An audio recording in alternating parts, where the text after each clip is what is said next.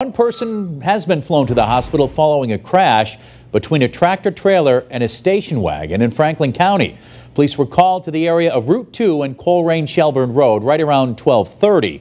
Witnesses say a station wagon turned in front of the tractor trailer traveling on Route 2. The 72-year-old man driving the station wagon was flown to Bay State Medical Center with a severe leg injury. The driver of the tractor trailer wasn't injured. The cause of the crash is under investigation.